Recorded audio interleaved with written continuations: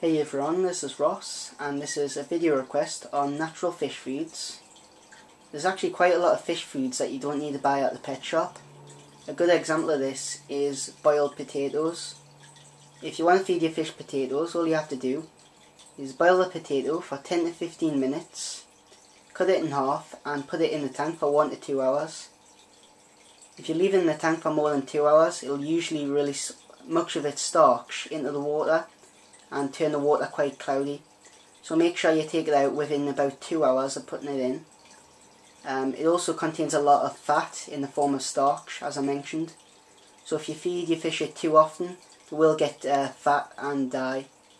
So limit feeding potatoes to once every week or once every 2 weeks. It's good for fattening fish up though. If you get a fish from the store and it looks quite skinny and it doesn't look very well, it's good to feed your fish potatoes then. I think you can feed them cucumber. You don't have to actually boil cucumber. Problem with cucumber is it floats, so only fish that come to the surface will actually be able to get it. But you can weigh it down with a rock, and you can also get suckers that you can attach to the side, and you can actually hang it on the side with suckers. So that's really useful. You can also use an algae magnet just to pin it onto the side for the fish. So yeah, you can feed your fish potatoes, cucumber, and I believe you can feed them other boiled vegetables. You can just Google it and it should tell you what you can feed your fish vegetable wise. Another type of natural fish food is insects.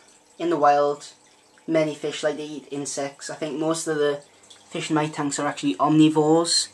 I think Cory catfish are omnivores, cardinal tetras are, gouramis. So if you see a fly around the house, just instead of letting it out the window or instead of swatting it, try and catch it and feed it to your fish. It sounds quite harsh, but that would probably happen in the wild anyways, and it's great for your fish's diet.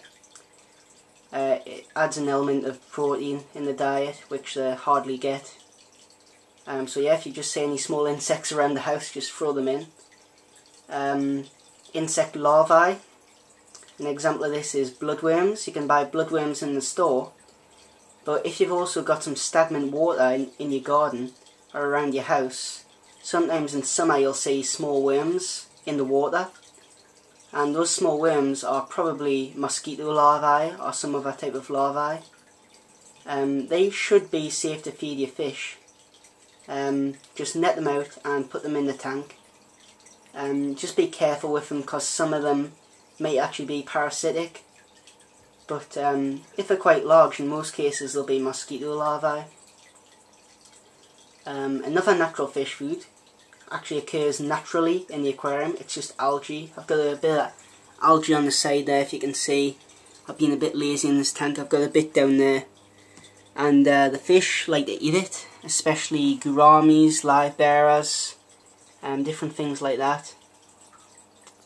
Plecos definitely like algae. I think that's one of their main foods.